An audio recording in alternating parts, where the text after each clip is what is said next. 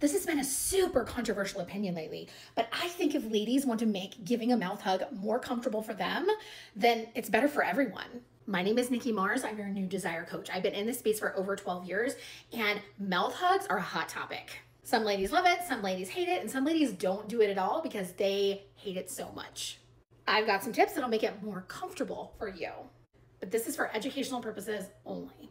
Tip number 1, use an oral gel. The oral gels not only are going to make it not taste like Weimer, but it's also going to help to relax your reflex so they glide right over it. Important, we don't want to numb your reflex. So just look for something that helps to relax it, but not numb it. This one helps to relax it by coating, and they glide right over it so you can't feel it anymore. It also tastes like blueberry lemonade cocktail.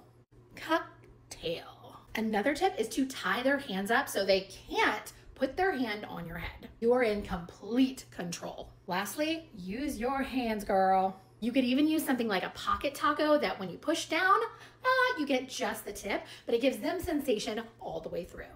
Now I've linked these tools over here for you in my clickable shop, but if this was helpful, don't forget to follow along for more.